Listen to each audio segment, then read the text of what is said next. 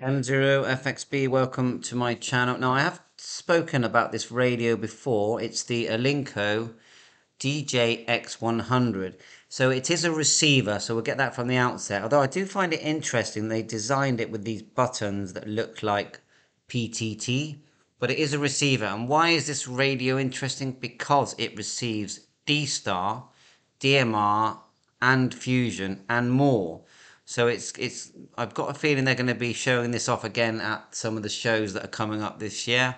And I saw this video from HAMLIFE.jp, so I would highly recommend you subscribe to them. Always interesting.